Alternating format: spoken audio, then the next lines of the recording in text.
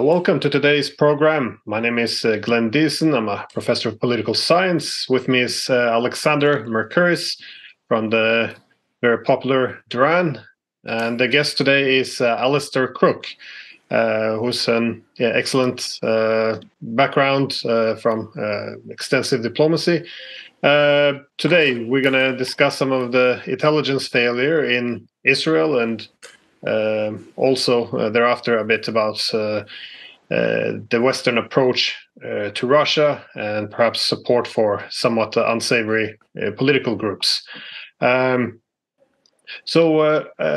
just jump straight into it. We now have a war again in Israel. Alastair, how do you see this? What caused all of this? How did this happen? Could you give us an overview? Yes, I'll try to do it and briefly, because I think many people haven't really understood the context. And the context is really important. You know, it hasn't just happened out of the blue that Hamas have decided to, go through the fence and attack Israel. There is a background to it, and it's a background that goes back quite a long way. But it's reached its apex. It's reached its sort of crucial point at the moment. The first point that is really key to understand is that there has been a schism in Israel that is profound. And the two sides are more or less equally balanced. In fact, the balance in parliament, and the balance has been, in electoral terms, shifting towards what is now called the right. It's a coalition, in fact, of groups of the national religious and the settler and other groups. And that is now, if you like, has a majority in the Knesset, the parliament, in Israel. Now, this group has a completely different vision of the future of Israel. They don't accept the status quo, the status quo about a sort of occupation that is convenient for most Israelis, that it seems until the day before yesterday seemed to be working quite well, and they want to move to establishing what they see as the original purpose of Israel, which was to establish, if you like, Israel on the land of Israel. That means the West Bank and the historic lands of Israel, which does not coincide with the actual Israel today. And they also want to remove the ability of the Supreme Court to overthrow the laws that are produced by the parliament in which they are a majority, because they believe the Supreme Court is basically a sort of a secular liberal structure, institution, which is designed to perpetuate the status quo. And the important really point is, and this is what was so dramatic a little while ago, when one could see images coming out of the Prime Minister's office in Israel. It was Mizrahi that was coming out of there. Now, many of your viewers and listeners may not realize the Mizrahi are the Oriental Jews. These are the Jews that come from North Africa and from the Middle East, but they've always been the underclass. They have been the sort of rather deprecated underclass of Israel year after year. And they've built themselves up, and they now take an office. And they have been complaining often, and they've been saying, listen, so often we fight the election and we take office, but we're never in power because the establishment stops us doing what we want, which is to not only establish, if you like, the land, Israel on the land of Israel, they want to reestablish Judaism, not in a secular way, but in a religious Judaism.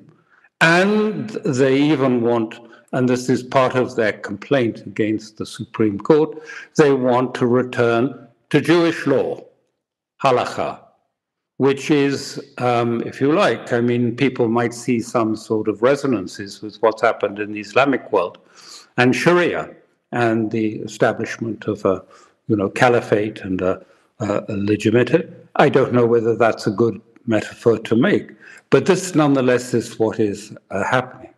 So this is the point to really understand. You have two big, powerful blocks in Israel, Mizrahi, and then the secular, if you like, liberal elites of Herzliya and Tel Aviv clashing about what is the future vision of Israel on which there's no agreement, what is the past of Israel upon which there's no agreement, and what is the way to go forward on which there's no agreement. So that is the background of where we are. But the most important points, the most important commitments that these have been, they're nothing new. These, I remember the present Justice Minister laid out the plan for this 10 years ago at a conference in Israel. And he said, it's going to take time, but this is where we're going. And the two commitments were to rebuild the temple on the Temple Mount.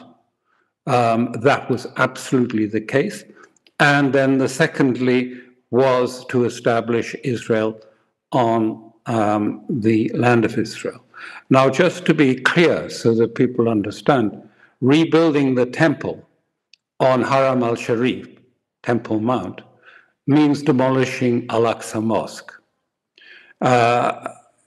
Establishing, if you like, the land of Israel, Israel on the land of Israel, means, if you like, removing many Palestinians from the West Bank and removing what political rights they have, which is one of the reasons this fight is going on. So this is what has been happening. And I remember even years ago when I was seconded to the American government to be part of the team of Senator Mitchell, fact-finding committee into the First Intifada. And of course, what started the First Intifada? The visit to Al-Aqsa by Sharon. Even then, I remember some of Sharon's guides, he actually sent me off on a tour around the settlements with his great friend, the intelligence officer, Rafi Eitan. And at the time, the point of this was to see that the settlements would never be reversed. And he sent me around and he told them to speak to me, in clear terms, which they did. And then it was pretty clear that Sharon's visit was about raising the if you like, the profile of religious nationalism, which we see sitting in the government today, and an organization which was tiny when I first knew it, the Temple Mount movement, about rebuilding the temple. These people are deadly serious. They now have seats in cabinet and are going ahead with it. And they've already brought 3 red heifers over to Israel, preparing them for sacrifice at the point at which this temple starts to be rebuilt. And recall, this is not something that is just a sort of little far, outlier in the case. The whole of the Israeli cabinet met not so long ago, I think about 2 months maybe or so ago, in the tunnels under Al-Aqsa and said, this is ours. We claim it. This territory is ours. And they were sitting precisely underneath the 3rd holiest site in Islam. So just to finish the story, sorry it takes a little long, but it's important because I think so little of this context is really understood more widely. 2 years ago, when the settlers stormed Al-Aqsa and Hamas started firing rockets into Tel Aviv, I don't know if you recall, it was about 2 years ago this happened. And the Hamas called it, and this was so important, called it, this is the Intifada of Al-Aqsa. We are there to save Al-Aqsa. Not Hamas, not the Palestinian cause, not nationalism, but this is about Al-Aqsa. And that we will protect Al-Aqsa. And what happened was unparalleled. The West Bank rose up, and for the first time, what we call the 79 Palestinians, the Palestinians that are in Israel, but who are there as the citizens of Israel. They rose up too, and you may remember it. It was a very violent place. Well, what happened just a few days ago? I mean, on Saturday we had this, right? But on Thursday, 800 radical settlers, with the support of the security forces, stormed and invaded Al-Aqsa again. It's not even mentioned, I think, very much in much of the press. But this is a really important trigger. Why? So you asked me, the first question was intelligence failure. Listen, I could see this coming. Others can see this was building. We're building because, of course, you know, what we're talking about is the Palestinians facing another al-Nakba. If this really went ahead, and if Palestinian is, if you like, Israel is founded on the land of Israel, and if you like, the cleansing of Palestinians, it's coming to very much to a head. And then on Thursday, if you like, I mean, we saw 800 coming on to invading Al-Aqsa and the Temple Mount to make this point. And then afterwards, we had what you saw on Saturday.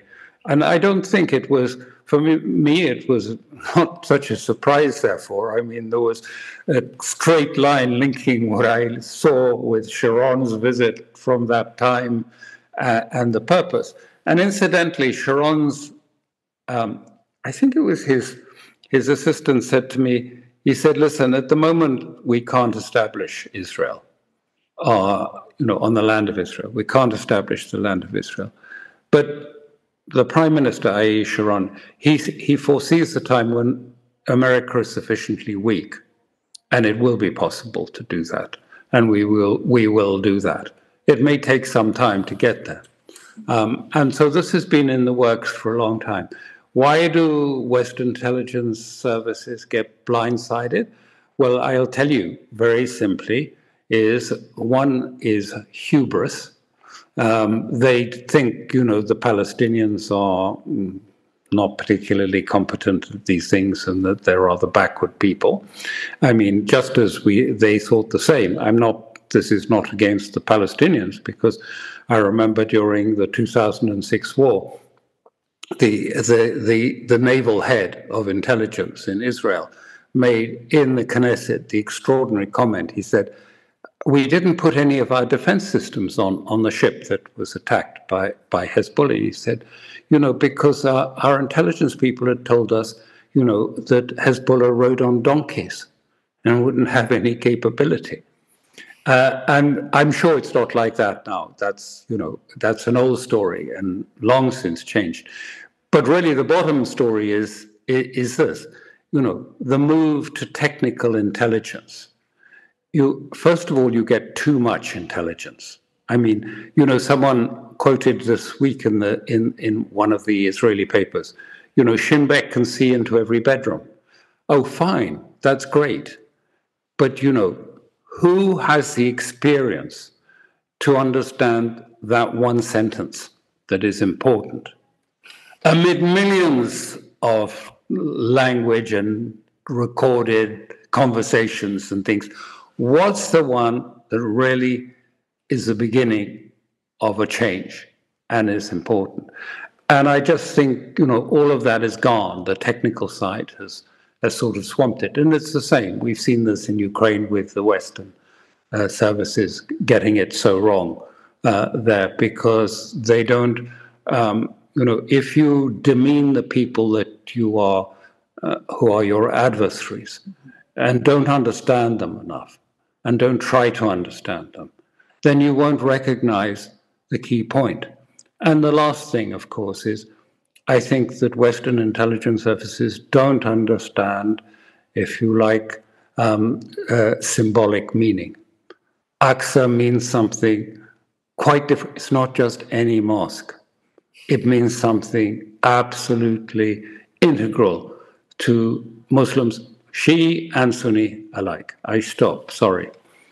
Well, I think what you've said is absolutely momentous, because if this is going to be an attack on, if there's a preparation for an eventual attack and ultimate demolition of Al-Aqsa, well, I am not somebody who is particularly versed in Islamic history or Middle East history, but even I can see that's going to be momentous. I mean, what would be the effect of that?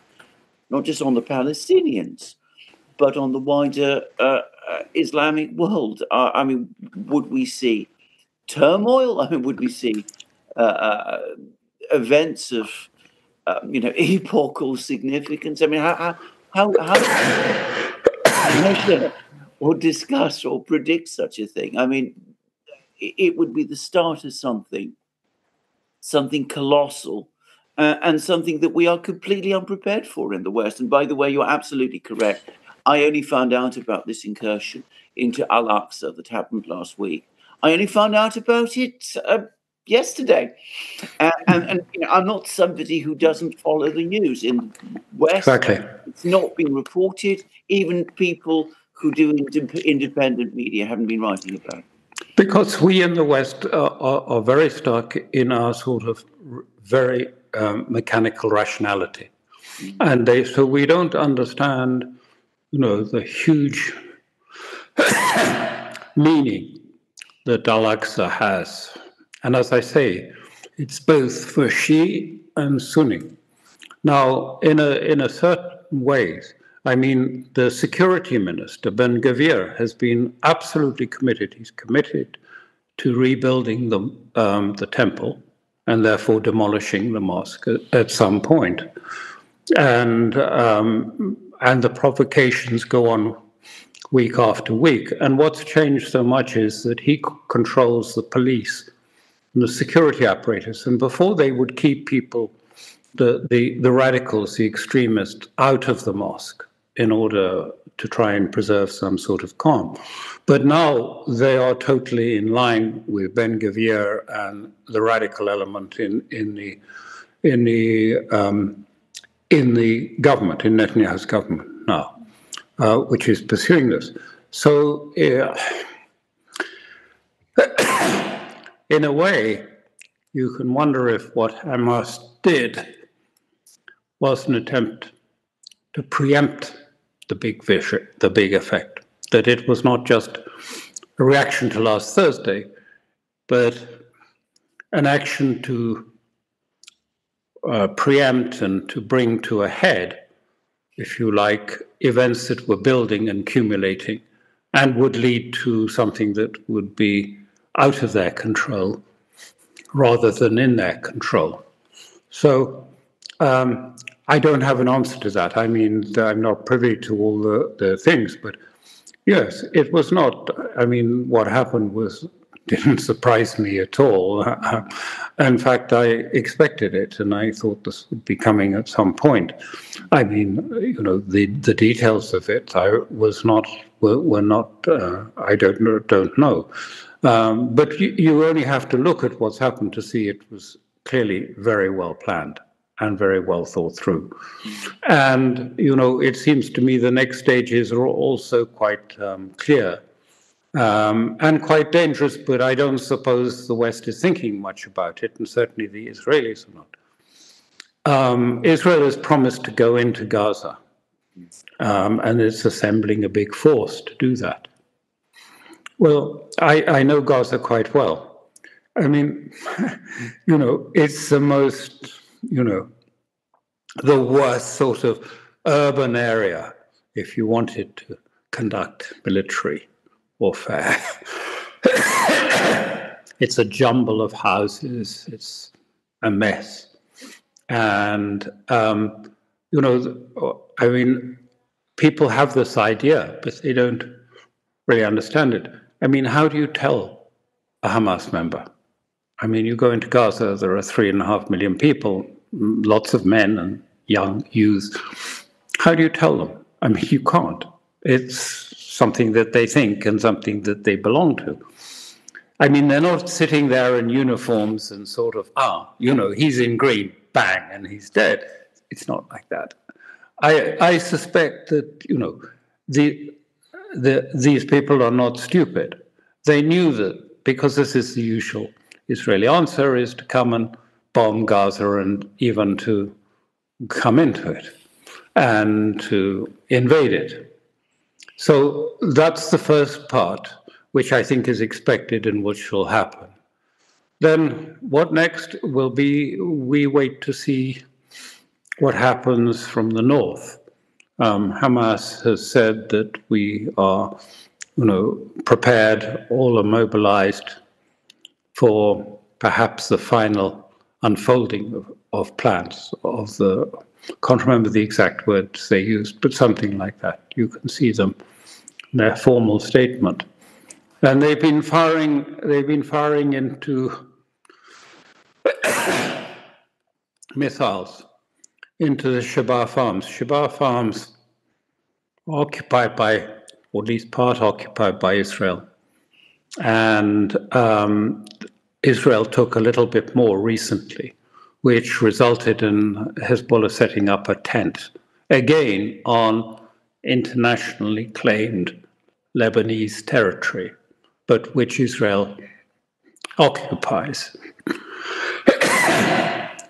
So Hezbollah is starting the war of the sovereignty of Lebanon, gently in the north, with a few missiles. They've destroyed 3 Israeli radar sites, in fact, in the Shebaa farms in the last few days. I don't know if that's been much in the press, but they have destroyed 3 radar, all in the Shebaa farms, which is, strictly speaking and recognized as, but it's not sort of implemented, but is claimed Lebanese territory.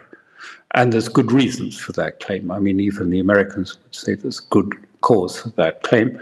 And Israel has been responding with artillery back into Lebanon. So I think this is really how we watch the unfolding steps. I don't think it's going to go that quickly, but it could move more quickly than people expect.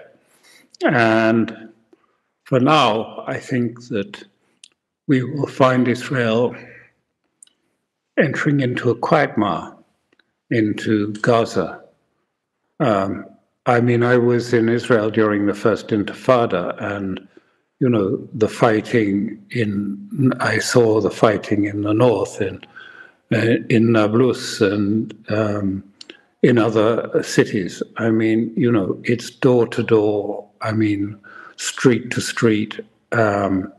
It's not going to be at all easy. And then there's the questions of the hostages, and none of those are really dealt with. I mean, you know, I've had to do hostage negotiations before, once with hostages in Al-Aqsa, and several times since. I mean, either individuals or the Israeli government asked me to negotiate with Hezbollah the return of bodies or prisoners held by Hezbollah.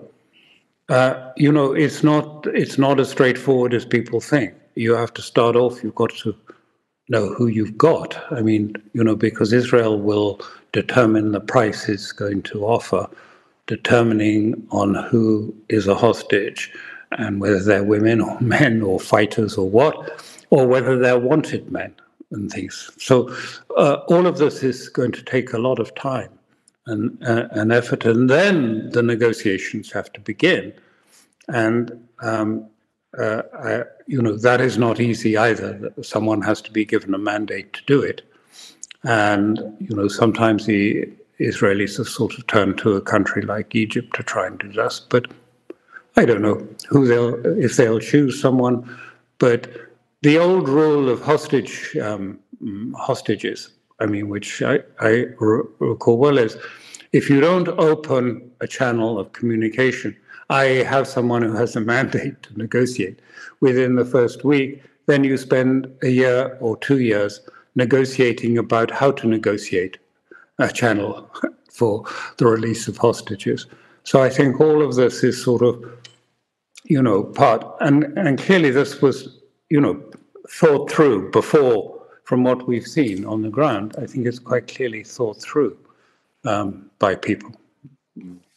I was curious. I found it interesting. You talk about the schisms within Israel, but I was curious who would the United States usually support? I mean, because often one gets the impression that the United States would support more of the hardliners, but you also mentioned that Israel would likely wait to implement this historical state of Israel until when the Americans were sufficiently weak.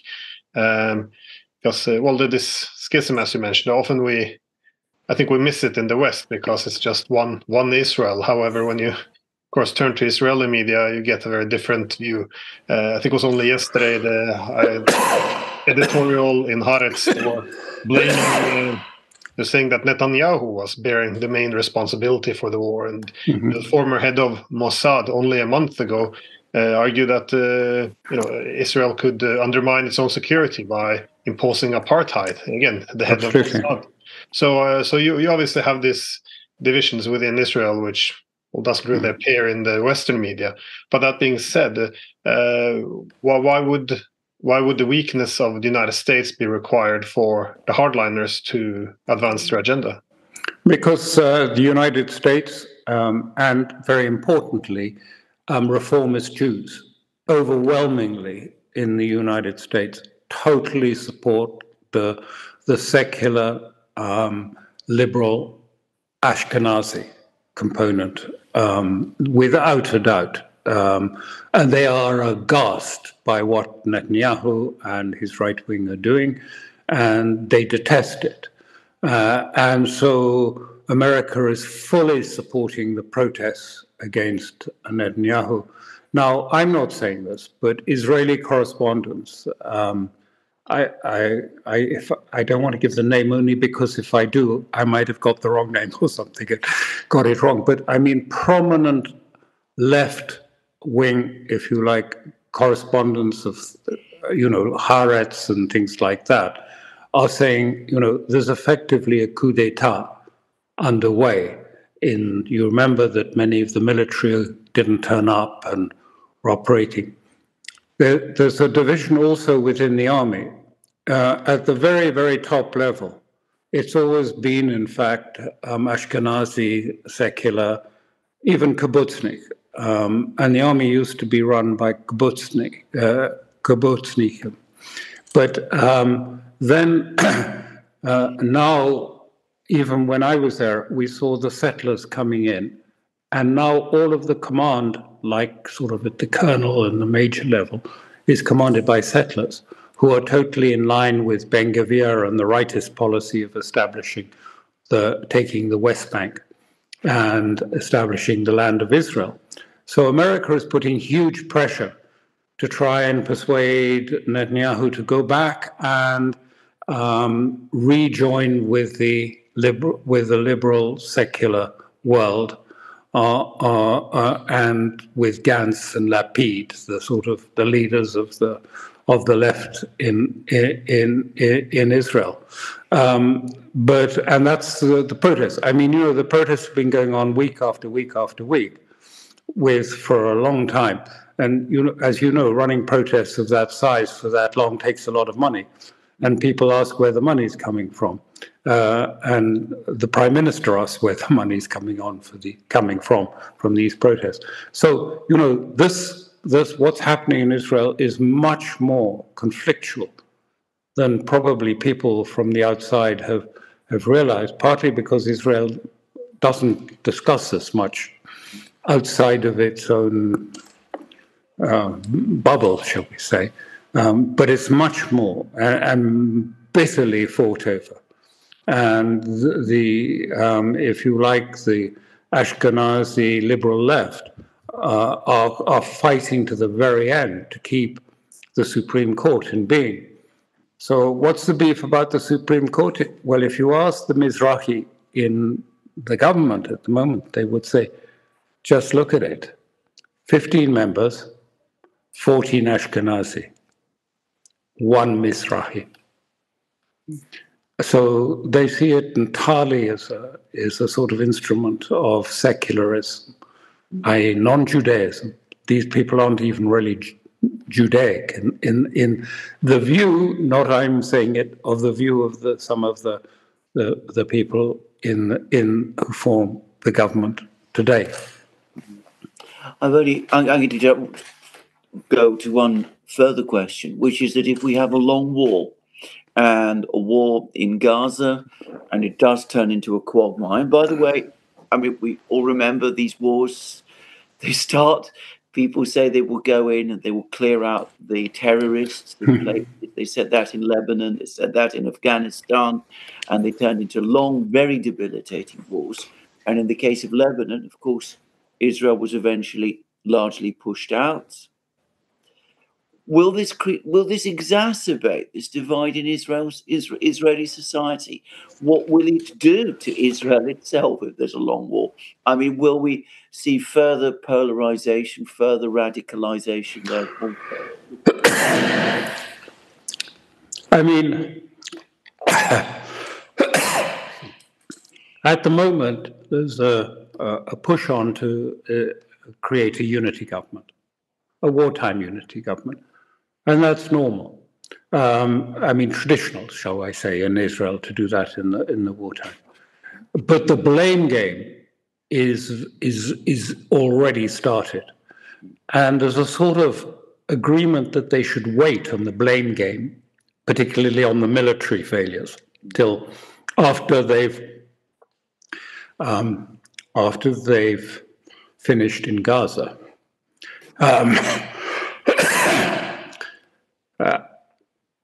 But I think that you have to understand one important thing, is that I sure you know that Netanyahu is indicted and faces prison. But the only thing that stands between him and that are the right in his coalition. If he ceases to be a prime minister, then he likely will end up in prison. And so in many ways, the coalition lead Netanyahu rather than Netanyahu leads the coalition. And so he is not really free to sort of make new coalitions as easily as it's often assumed in Washington. And so I think that as soon as this will happen, as soon as we move to the next stage, the split will re-emerge. The break will re-emerge. Already, the liberal press, if you read the liberal English-speaking press in Israel, they say, it's all the fault of Netanyahu and his right wing, which distracted us and left us sort of at odds because we were all doing our protests and what have you, and we didn't see what was going to come.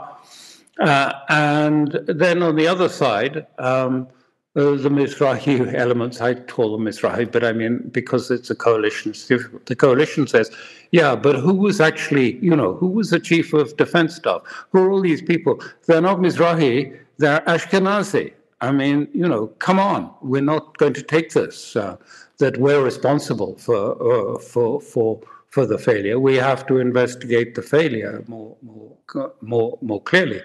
But it's true that this sort of clash, I think, is going to sort of emerge very strongly in the blame game quite shortly. But we should change topic slightly. If you had yours to the other article you also had written now on Reinhard Gehlen and his role in the establishment of the CIA. and also how this is seen to influence Ukrainian policies to this day. Again, it becomes often, at least in the West here, it becomes a difficult topic to discuss because, once you address the far right and fascist groups in Ukraine, I'm told that it's merely Russian propaganda, and because Zelensky has Jewish ancestry, there's no more to discuss. But what is also fascinating is that both Poroshenko and Zelensky were very much against the nationalists. I would say once they faced the dilemma of either having nationalists as a powerful ally or a powerful adversary, they both changed their position and aligned themselves with them quite closely, which therefore made peace with Donbass and Russia quite impossible. But taking this back until the end of World War II, could you elaborate on your article about the role of Gehlen? Yes, I'm not. I'm very much aware that these are sensitive issues, and I'm not trying to. But nonetheless, there is a fact, because it was in fact the British who established OSS and the CIA, and also were involved in the process. There was a great uplift of, if you like, Germans who had fought against. In the Second World War against Russia, an uplift of these people to the United States in various fields, not particularly intelligence, and that's where the Gehlen organization, which was huge, employing 4,000 people and double that with their sources, was there. But also, of course, in science. All the science technologists and the atomic project and everything. The West, and I don't, this is not aimed at America, because I'm saying it was Europe as Britain and America, drained the expertise and the files that they could at the end of the war, which you can say was not, not such a stupid thing perhaps to have done. But nonetheless, it had some sort of long tail consequences that we are still living with. And one of them is the sense that, of course, most of these people had been, immersed in a war, 2 wars against Russia. Russia was deeply seen as an adversary, for most Germans who'd fought in the war was seen as an adversary. And some of that ideas, because it ran up, the American foreign policy default position was still rather that of Buchanan at that time, which was, we don't want to get involved in these sort of things. First of all, let's keep a distance from it, and definitely keep a distance from European wars and things. And that was so, it did have, I think, an effect. But my point was much more about identity and the impact of this raising of the idea of warfare based on a clash of identities.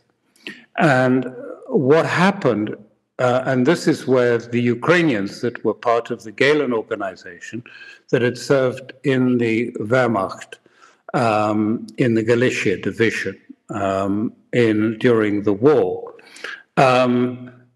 adopted an identity which was sort of congruent with German identity. They tended to see themselves as having a Viking and a Germanic heritage.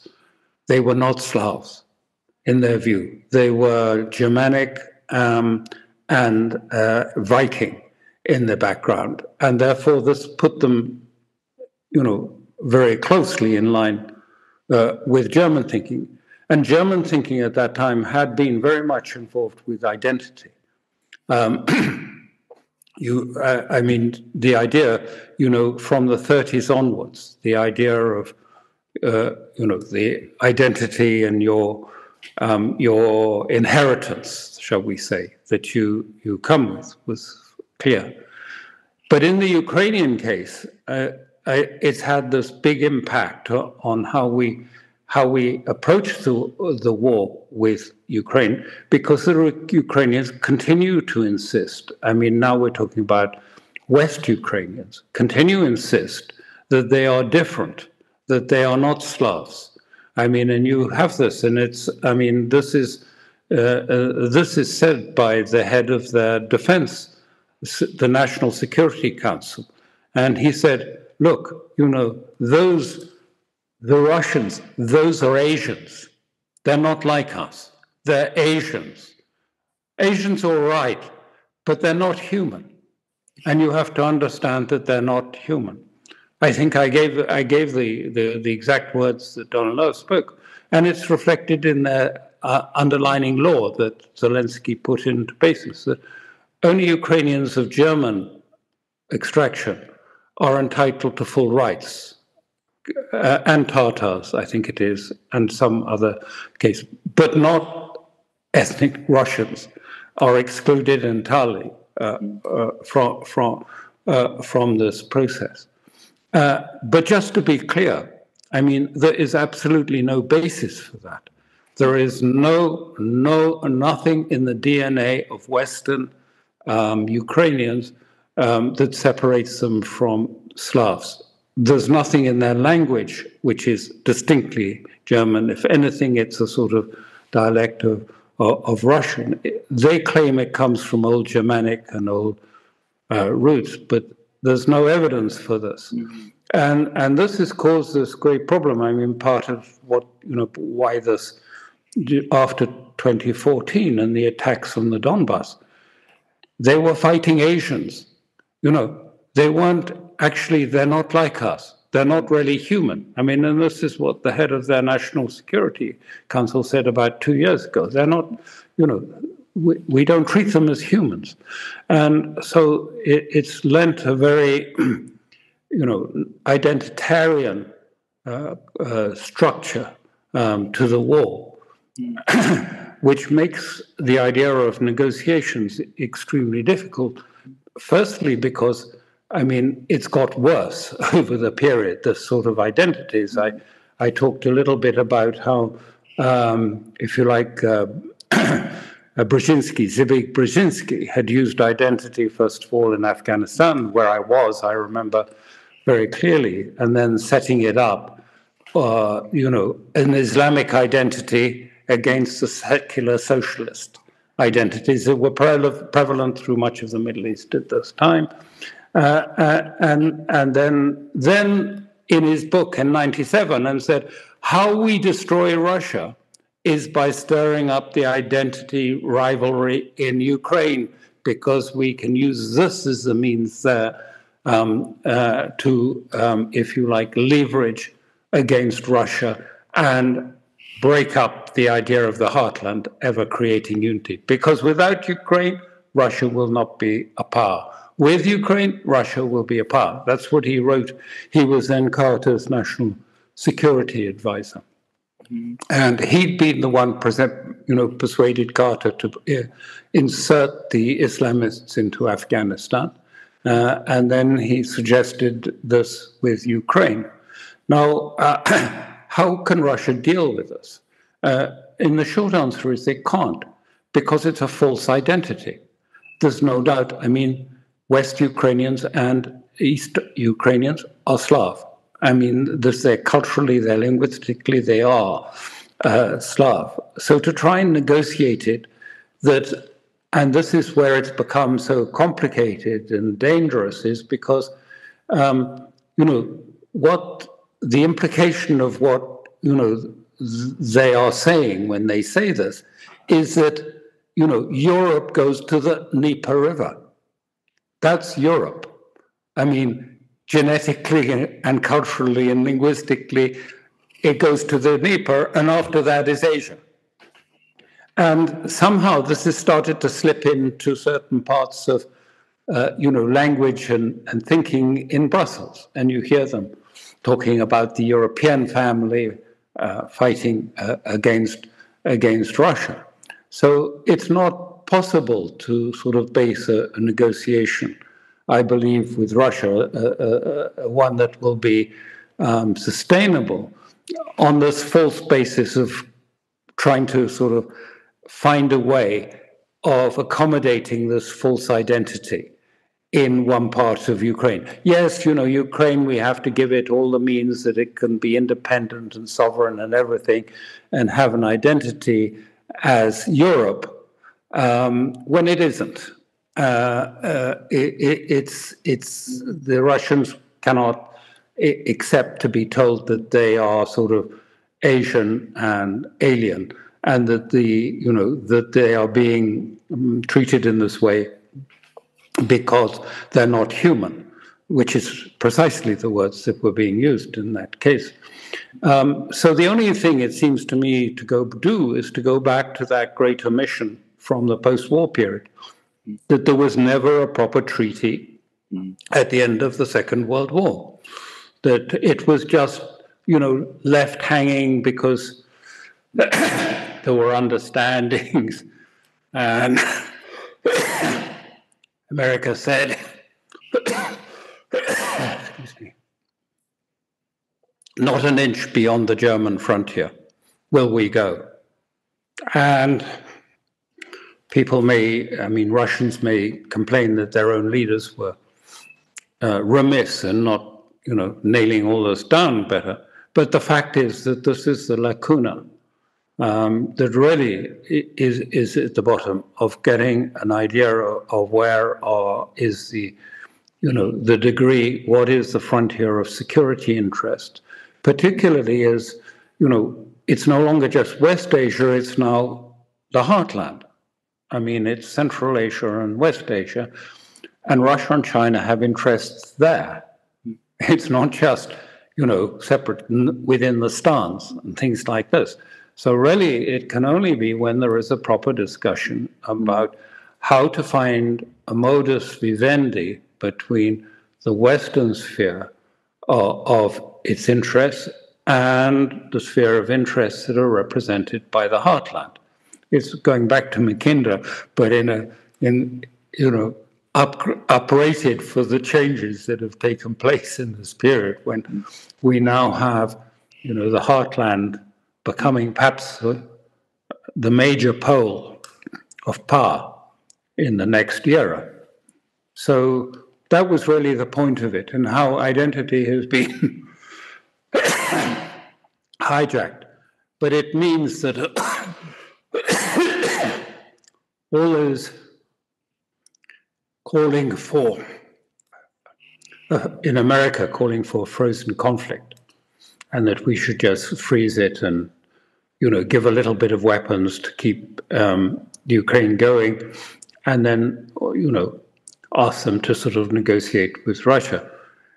They cannot do it on the basis that is being insisted on by the ultra-nationalists in West Ukraine, that they have that they are Europeans and are not any part of this Asian project, and that they want to be kept quite separate from them, and that they don't trust and don't like and intend to remove their influence from their lands to the extent that it is possible. That's not a basis for negotiations, I believe. I think that's absolutely right. Just a few quick points.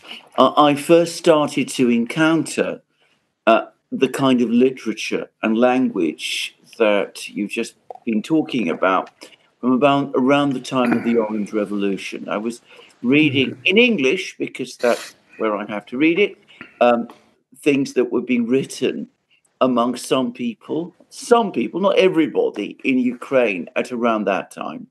And I remember being absolutely astonished by some of the things that I read. And I also remember, by the way, having a very bitter row with somebody from Ukraine at around that time on those specific issues. And this person denying to me, I remember, that even in the 17th century, Russia was a European country, or that it was referred to in the 17th century in Europe as a European country with an emperor. And I remember that I pointed out to him that Shakespeare actually references Russia, and that Hermione in The Winter's Tale, in fact, Russian and refers to the fact that her father is the emperor of Russia, which basically ended that discussion rather abruptly. But I've been aware of this literature. I'm sure Glenn has encountered it, and it's become more pervasive and more widespread with every single year that has happened since the Orange Revolution of, I think it was in 2004. And it's been very disturbing, and it's been very clear to me that these are two irreconcilable things.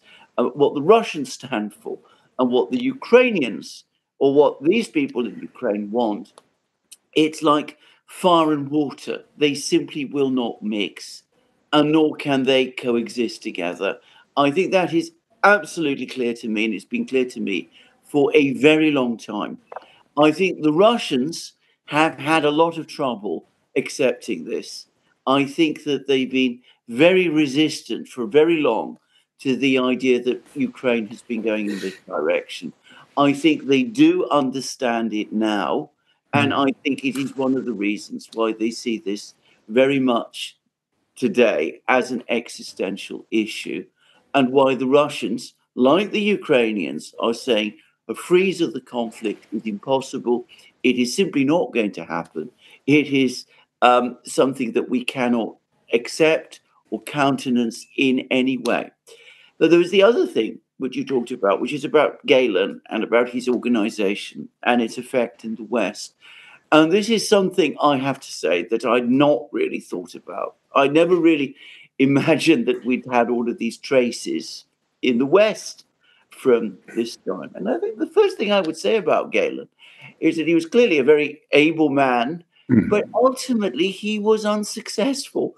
He was not a successful person in the advice he gave to the German leadership of that time. I mean, you mentioned the fact in your article that he was consistently underestimating what the Russians can do.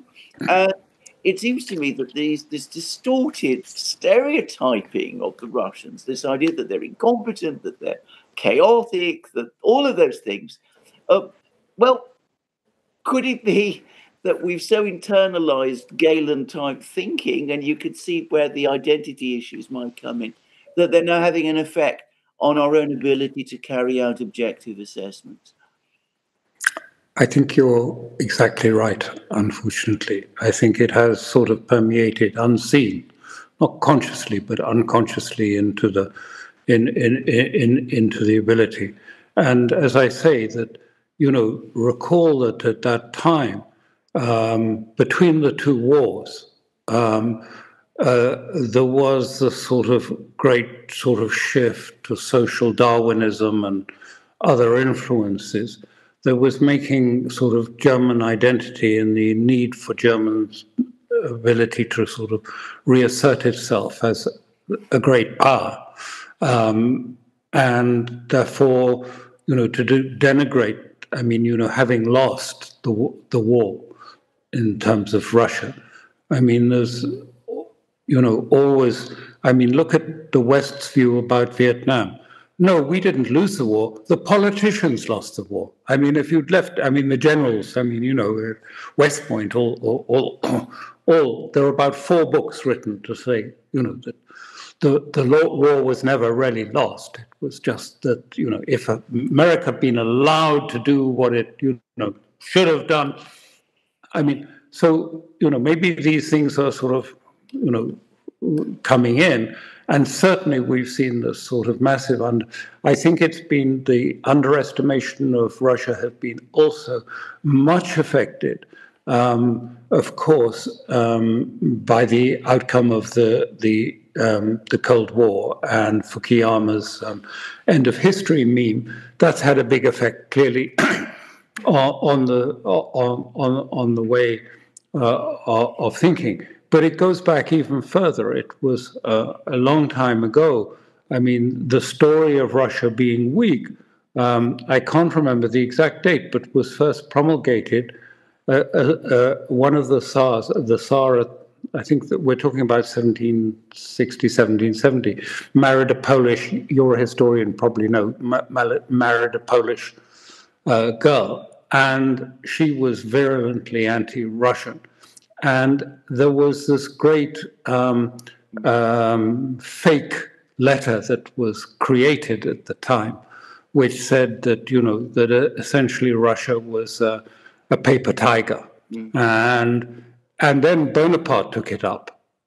And then Galen took it up. And now much of the Western establishment has taken it up as being a sort of continuing sort of theme. Anyway, these things track on. Well, it does remind me a bit about the rhetoric as well. From Nazi Germany, because I often cite Viktor Klemperer, who was a Holocaust survivor, Jewish, and an author, and he wrote much about the distinctive languages of the Nazis, in which towards the Jews, and he said they were very dual. Either they were scornful derision because of their inferiority of the Jews, so they were scornful, they're hopefully backwards, almost like insects. On the other hand, there was also this panic-stricken fear that civilization would not survive them. And I'm wondering if Galen's was able to transfer this a bit into the current discourse on Russia, because we do the same. Either they're hopefully backwards, they're coming, stealing the toilets and taking chips out of our washing machines. At the same time, they determine all our elections, all our referendums. They may conquer Europe at any time. So either they're fighting Ukraine with shovels or with hypersonic missiles. It's either those two extremes. And I don't know. Also recall a speech by Christopher Hitchens, actually, when he pointed out that Galen's huge influence on America's intelligence community, that this had introduced something very ugly into the US. But I see this same racial rhetoric enter sometimes, because you probably heard Sweden's foreign minister, Carl Bildt. In 2014, as they were taking to the streets about the time before Yanukovych was toppled, he went out on Twitter and he wrote that on the streets tonight, this is Eurasia versus Europe, repression versus freedom. This is civilization versus the barbarians. And even after in 2022, he repeated similar ideas. He pointed pictures of orcs versus white knights, and it's important to see that this goes back to the very radical xenophobic policies they had in Western Ukraine, because from that perspective, the Ukrainians and Russians do not share a common civilizational cradle from Kievan Rus. Instead, Kievan Rus is only the heritage of Ukraine, while the Russians are the ancestors of the Golden Horde, the barbarians from the east, and that's why they always need this ethnic Asian barbaric identity assigned to the Russians, as opposed to the European and civilized of the Western Ukrainians. It's just interesting to me that this is becoming spilling over a bit into the West, because we used to talk in similar racial terms. John Maynard Keynes, he used similar expressions, even Churchill to some extent. But after the World War II, we began to define us versus them more in terms of ideology, as opposed to being, because for the centuries we talked about East versus West as being civilized versus inferior Asiatic peoples. But for the past 80 years we stopped it. It just feels like it's coming back to some extent. This is the bigger picture, and I think it's very important you've touched on that, because I just hinted at it a little bit in saying how you see Europeans talking about our European family against Russian values of autocracy or whatever, how they're not undemocratic and autocratic. But I think that the point about this is I think that what we're seeing and what was intended by some elements was that this sort of Ukrainian, if you like, position, iconic, standing for all Western values, woke values, modern values, technological, digital values, that was to be set against Russia. But it is also sort of being absorbed by Europe and being presented by Europe, to the point at which we will soon come to if you like, what will the big war be against? It will be one of European values against Russian, if you like, values that are, if you like, regressive and are religious, implying that religious values are backward. I mean by that, of course, I don't mean it myself. I'm saying it as how it's presented, and that they're not capable of modernity. And so, as we, I think we were heading into that direction, really, until the offensive collapsed. And then, Russia is now in a stronger position. You probably saw at Valdai when you were there. I mean, very much more confident in its promulgation of its identity and its inheritance. But I feel Europe is slipping back very much into a sort of rather narrow perspective. And when I was working for the High Representative in Israel Palestine, I mean, European policy at that stage was, we want to be able to facilitate a solution between the two peoples, find a way of sustained peace. Not very easy, not likely. But when I see the first thing that I saw on Saturday, von der Leyen coming out and sort of saying, unreservedly, we stand only with Israel. We put, all our buildings are going to be colored in colors of Israel. It rules the European Union out from having a role to play with the rest of the Middle East and with Russia and parts who have a more nuanced understanding of what has, happened on that land between those two peoples. And it just sort of paints them into, we're Europe, and wave flags, and we'll dress up in yellow and blue to represent Europe. And this makes it much harder for, I think, for Europe to find the ability to come to terms, which eventually it'll have to do with Russia and with the heartland powers, assuming a much bigger role in the world. They'll have to undo some of this sort of rah language of, yeah, we're here, we're pursuing this. It's going to be very difficult to do. But can I just say, there's also a very interesting contrast now, which is, Glenn was in Valdai, but Putin delivers this very interesting speech. He covers much of the ground that he's already covered before.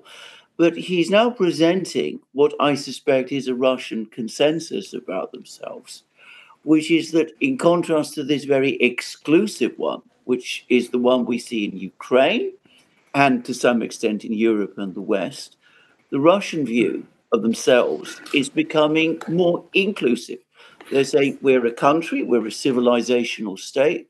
We include within ourselves people of many different ethnicities, many different religions, but that is what we are. That's what makes us strong. What makes us, the kind of country that not only we are, but which we want to be and which we will want to develop. And it's a very sharp contrast, and it's one that's founded, I would say, on Russian history. It's also not just very different from the one that we had in the West. We're developing, we're retreating into the West. And, people like Borrell talking about we're the garden, they're the jungle. Robert Kagan in the United States has apparently said the same kind of thing. But of course, it's also different, I would say, from what the Soviet Union was, in the sense that the Soviets did have an internationalist vision. But as I thought Putin also correctly said, it was a class-based vision in some respects. It was international working class solidarity. Whereas now the Russians are saying, well, we've got to move. We no longer thinking in those terms anymore. We're talking more about civilizational blocks, but blocks which are inclusive and which seek stability and which are prepared to relate better to each other. And it's a sharp change. Well, I think it's supported particularly by if you look back at Europe and our European strength, that period where everything flourished, trade and commerce and everything, it flourished because there was cultural competition. All the city-states competed against each other, Siena against Florence, against all the states, and trying to be more culturally advanced. So it was cultural, if you like, competition that actually gave the energy and the impetus to Europe to move forward. Not conformity, not sort of the dead hand of single messaging. It was very different. So I think that Russia has done that and is already moving beyond, because I think that is the way we can see this even in the United States, that it's moving away from simply, blue-red class differences.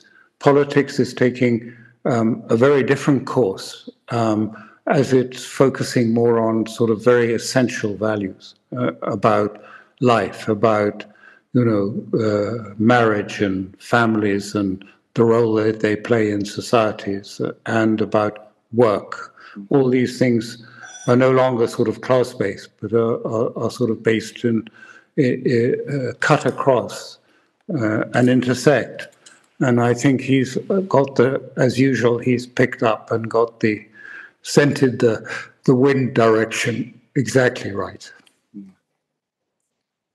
It reminds me of a lot of what was stated a century ago in the 1920s. At that point, you had a lot of the Russian conservatives who had been forced to leave, what was then the Soviet Union. They envisioned, when the Marxist project would unavoidably fail at some point, that they would become a more conservative Eurasian state. So also leaning more towards diversity of identities within and ethnicities within Russia. And, of course, they took different turns towards liberalism instead in the 90s.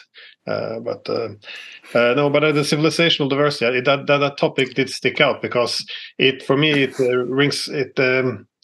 almost sounds like a call for a return to Westphalia, because once you have calls for universalism, the universalist claim of the United States for for liberal values, then this becomes a legitimacy, if you will, for sovereign inequality, in which you can interfere in domestic affairs of other countries.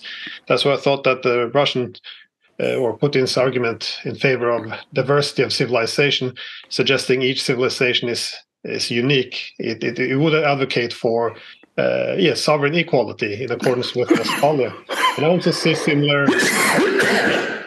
rhetoric coming out of China, because they have the Global Civilization Initiative, which is almost exactly what Putin said in Valdai. And now you hear the Indians also calling themselves a civilizational state. So there is a lot of the same rhetoric coming. Yeah. I think, equality is not perhaps the best word, but sort of parity. You can be big or small, but are you treated as having something of value in its own right, that is perhaps not the same in terms of its commercial success, but that you treat others with esteem for what they stand for, whether they're big or small. And I think that sort of sense of parity is very clear from what Russian thinking is now moving towards, that you treat all the states with esteem and parity, and treat them as equivalents or on a par, if you like, with you in terms of esteem and your position in the world. It's very interesting. And you referenced the heartland, and of course, when one talks about the heartland, that brings us back to Mackinder before the First World War. But he saw the heartland. I think this is a fair characterization of Mackinder, but he saw it very much in terms of power, that he who controls the heartland controls the world. But the Russians, who ultimately, they are at the core of what you might refer to. I mean, one does refer to as the heartland. It's Mackinder's heartland. They don't seem to be seeing it in those terms at all. They see the heartland as instead not, out to dominate the world in the way that Mackinder imagined, but rather to stabilize. It's to bring together people in a sort of much more stable way. Everybody respects everybody. Everybody works and looks for mutually acceptable solutions. There seems to be very much a Russian catchphrase at the moment, but one can see what they mean. But everybody treats everybody with respect. There's a comment that Putin again made. I think he said, that we're respected because we respect people. We respect the others, so they respect parity. Precisely what I'm saying. It's parity of esteem. You provide people. I remember saying that so early on to Senator Mitchell long ago about the Northern Ireland thing, rather than I said the most important thing to any person, any human being, is whatever his job, whether it is low or high, that society, the community gives him esteem in that work and treats him as a valuable member. Whether it's a local community or a global one. And on your point on Mackinder, I think the key thing I think what Putin has grasped and Russia and China are grasping, are implementing, not grasping, they've got it long before I do, is the sense that, there are times in human life when sentiments start to turn and shift, and what was accepted and sort of unquestioned and left, in stasis, suddenly sentiments shift. And I think what they understand is, so what we're dealing with is a sort of trying to deal with a collective psyche. I mean, not quite in the Jungian way, but as a collective psyche of human beings. It's easier now because we have so many means of instant communication. And I'm not talking about propaganda, infowar. I'm talking about understanding the shift in the way and which direction, the directionality of the shift in people's psyche. And I think they've hit it immediately in terms of Africa, in terms of the global South. They understand the shift in psyche that has taken place there. The sort of sense, no, you can hit back. Don't have to be a sort of, hit over your head and be a subjective person. You can hit back, and it's important to do that. And I don't mean that in a pointless way, but in the sense of trying to reassert a sense of personal sovereignty, because collective sovereignty only comes when people have a sense of personal sovereignty. So I think all of that is, the sort of sense of that this is not a war in Mackinder's time of naval power, land power, tanks, ships, the literal Western way of thinking, but have taken it to a sense of a sort of a meta-consciousness. I'm just inventing the word for the moment, but a meta-consciousness on how to interact with the meta-consciousness, and they've got it. They've got the feel that this is shifting, and they know how to deal with it and are working with it, whereas the West is still stuck very largely in that sort of mechanical way of thinking. But that being said, some of the I feel like some of the ideas of Mackinder are still built into this collective consciousness, if you will, because as the Russian Eurasianists of 1920, they're very much built on Mackinder. Their idea was this maritime power versus land power. They saw the maritime powers as being inherently imperialistic. They said, because if you're going to rule Eurasia from the periphery, then you have to divide and conquer. This has been the common rule since the Napoleonic continental system. But essentially, what they're seeing the Eurasian identity is as being the necessity to cooperate with others. Because the only way, while countries like China and Russia might have different formats for Eurasia, none of them can achieve their goals without harmonizing and cooperating with the other. So you see this. Instead of, for example, keeping the Iranians and Saudis apart, their benefits comes from if they're able to resolve the differences, if they want to be able to have relations with one without alienating the other.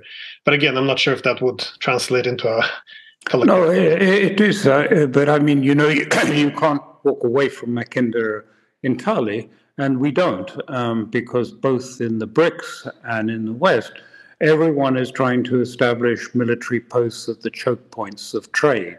I mean, because whether it's at the Hormuz or whether it's at the Suez Canal, I mean, look at all of the expansion of the BRICS was, carefully sort of, if you like, bookending the Straits of Hormuz. Then Ethiopia is on the crucial point. Egypt controls parts of the Mediterranean, the Suez Canal. I mean, this is Mackinder think, essentially. So it hasn't gone, but I'm just saying that it's been surmounted in a way where what you see in Russia, that it's, it's still there as a sort of base level. But I mean, they've moved above that and moved out of the literalism. And this is where I personally will end, which is to come back to what you were talking about, which was earlier about the fact that we never had a treaty at the end of the Second World War. We've never had a proper establishment of a structure of peace in Europe. We had the Helsinki process, which is a sort of pale imitation of a treaty, but not a real one, or at least so I feel. And given that the Russians are thinking in this way at the moment, and I think you're right, I think that is a general trend, and I think that will probably continue and consolidate.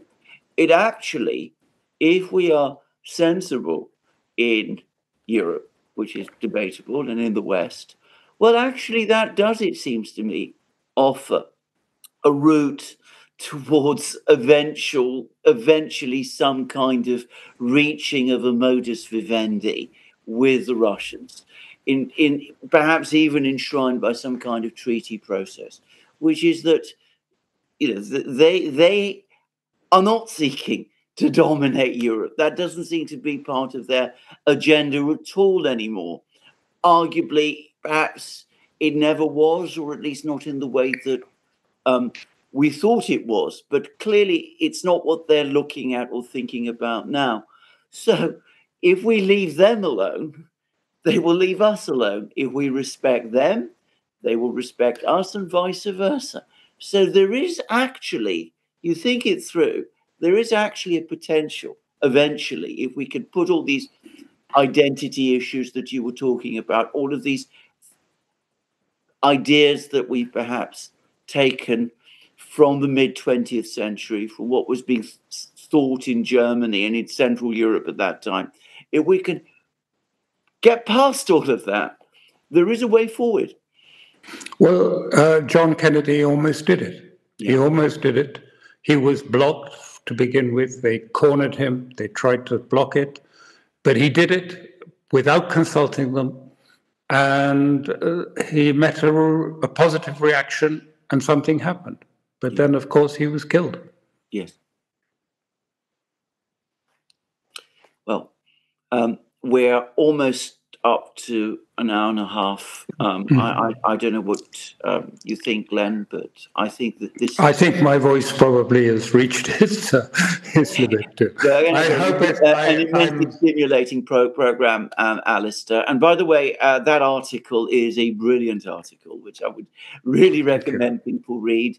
And they will find references to John Kennedy there and his speech. I recently reread that speech, by the way, and it is an extraordinary speech, the greatest speech an American president since the Second World War has made, in my opinion. But anyway, it's there. It's discussed by Alastair in that article. On my behalf, I'd like to say thank you. Thank you indeed. Thank you. Thank you for setting it up. Thank you.